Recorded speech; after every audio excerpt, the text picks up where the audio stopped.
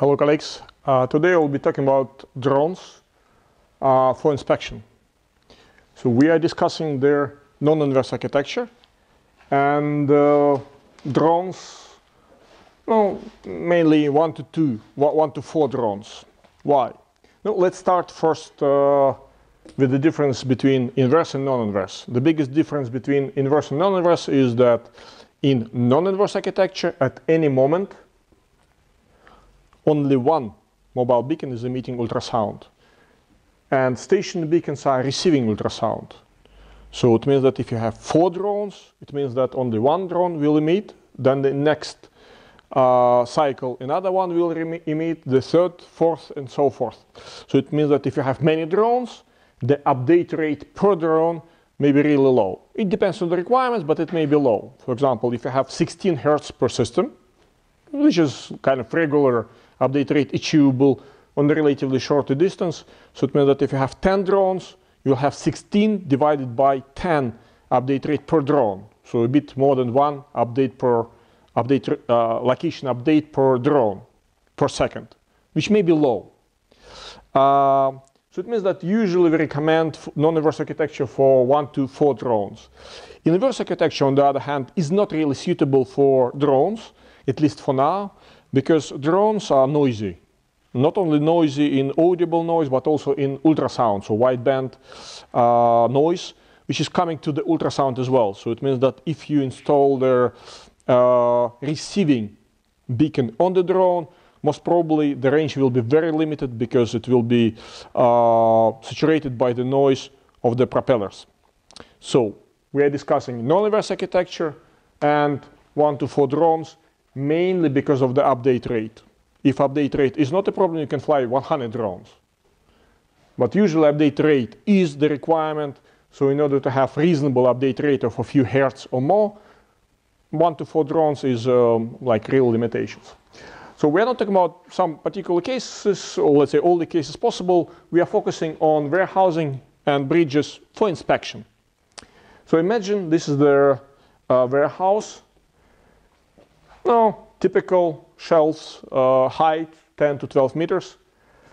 Between the shelves aisles is 3 meters, and we want that the drone flies for their inspection. Okay, not this kind of drone, but much larger drone is flying through the aisle and checking QR codes or checking their pallet places and so forth. So the drone, in order to fly in 3D, must have at least 3 stationary beacons within 30 meters. As usually, we recommend 3+1 redundancy. So the recommended placement of the beacons is the following. You place them on the top of the aisle or of the shelf, facing down to the drone. So the drone will be flying from the 0 height to the maximum height,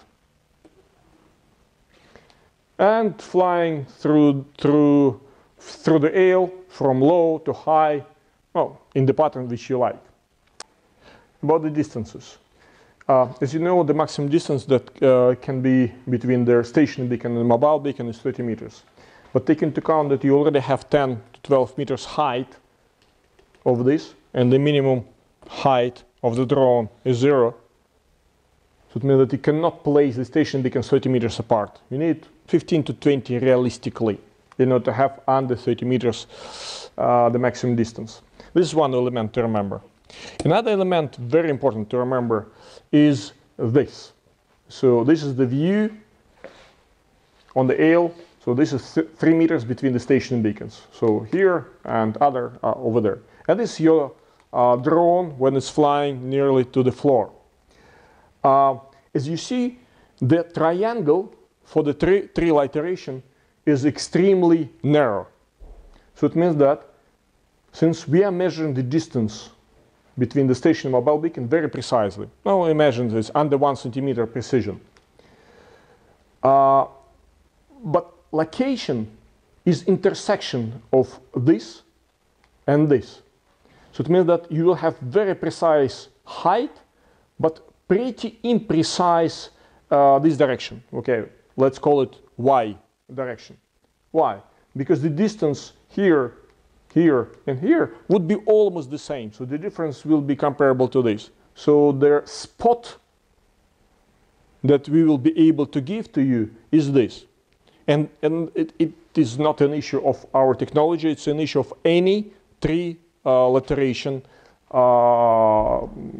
systems. So it means that roughly, just very, very roughly, it's not real science or nothing like this, but roughly you can think about this. So if you have precision of 1 centimeter and ratio of distance to this base is like 30 to 3, so instead of 1 centimeter, you can expect up to 10 centimeter precision. Again, it's very rough, it's not real mathematical calculation, but that kind of range in this direction.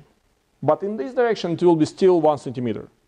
So this is exactly the explanation why some people are asking why you cannot fly next to this. So you cannot fly and have very high Z precision when you are flying next to their plane of stationary beacons. The same story, for example, you have drone here. The same story you will have here, but opposite. So you will have very precise this location, but very imprecise this location, because I have very narrow angle here. So we have a separate video shot and published on YouTube much earlier. But remember, in order to have reasonable tracking in all X, Y, Z directions, you need to fly in about the same distances as the base. So if you have base 5 meters, then let's say 5 meters is your sweet spot. If you have too narrow, it will be too bad. If you have just whatever half a meter, it will be also very bad. So don't try to fly it. But in general, overall recommendations for the warehouse: put on the top, face down, enable only those sensors that you need as usually. So for example, if you are facing like this, you need this, this, and this. You don't need this, and you don't need this. So don't enable all of them. It's easy with super beacons because super beacons have wider receiving diagram, but it's more challenging for beacons hardware version 4.9. On the mobile beacon, of course, because drone is flying everywhere, you must enable all of them. Since the distances are high, so you need to enable or switch from 5 periods by default to 30 periods in order to be able to reach 30 meters distance. That's it. So if you have additional questions, please ask us and send to info@milemine.com, and we will be happy to tell you more and explain. Thank you.